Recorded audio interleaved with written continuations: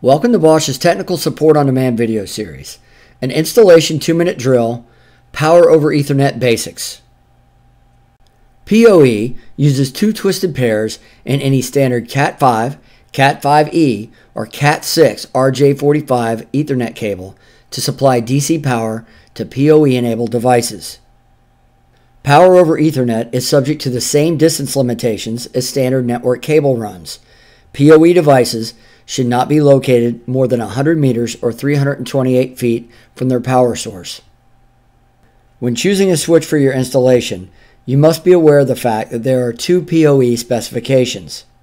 The first of which is 802.3AF.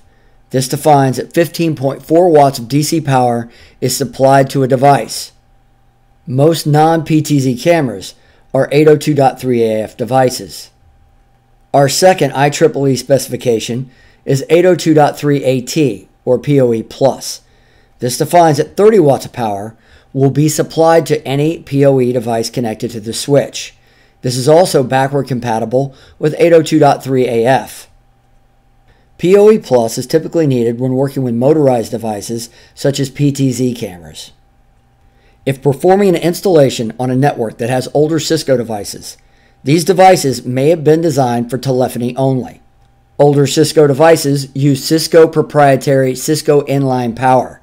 It only supplies 7 watts, only applicable on a 10/100 network, and is incompatible with all non-Cisco devices that accept PoE. These devices may also be capable of Cisco's enhanced PoE.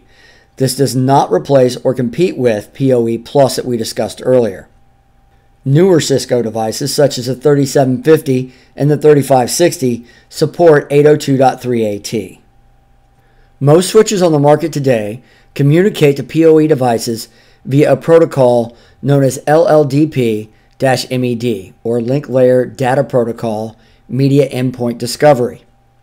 This protocol allows the switch to provide automated power management.